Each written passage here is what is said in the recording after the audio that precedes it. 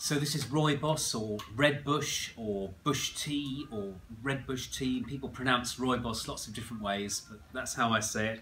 And here it is. And it comes from a plant that looks a bit like a gorse bush that grows on the Cape in South Africa. And it's got a sort of warming, sweet, malty, quite satisfying flavour that is not a million miles away from tea, but is sweeter and smoother. And one feature of Rooibos is that it has naturally no caffeine whatsoever. So if you're someone that needs decaffeinated tea or is intolerant to caffeine or doesn't like to drink caffeine before going to bed, this is a fantastic option. And I would much prefer you drank this than that you drank decaffeinated tea.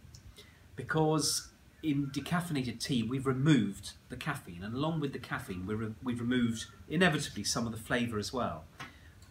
There is no decaffeination process that leaves the tea intact. Moreover, because of that, the teas which are selected for decaffeination tend to be not the highest quality teas in the world. It's therefore almost impossible to find a good quality decaffeinated tea. And the ones that we offer are the best we've been able to find, and we've stuck with them. So why not go for something like this, which is naturally entirely caffeine-free? The bits that we make the tea from are, if you like, of a gorse bush, are the needles of that bush. And they're naturally green. And they've gone through an oxidation process, which is like rusting. In the presence of air and with the enzymes in the leaf, they have reacted with the sugars and it's produced this brown colour. And it's possible to buy green Rooibos. So it's a tea-like process. And this is the liquor that's produced. And again, it looks quite similar to tea.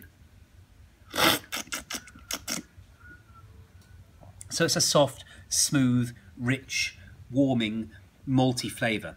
You can add milk to this if you want, again, just like tea, and a lot of people do. You can brew it quite strong. So it can replace tea in almost every way, except that it won't give you that nice caffeine kick in the morning if that's what you want. But equally, it won't give you a caffeine kick in the evening if that's not what you want. So Rooibos, red bush, really, really recommend this. Some people don't like it. If you've never tried it, please do so, because it's a whole new world that may very well open up to you.